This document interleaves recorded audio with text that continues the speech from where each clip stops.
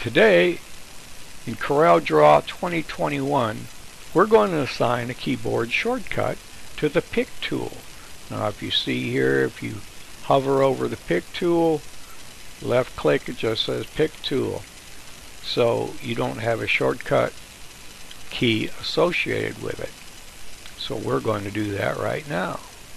It's real easy to do. Just go to Tools, Options, Customization, go to Commands, scroll down to Pick. There is no current, and you want to put a new shortcut key. So Alt plus Q will be mine. I'll hit Assign, and I'll hit OK.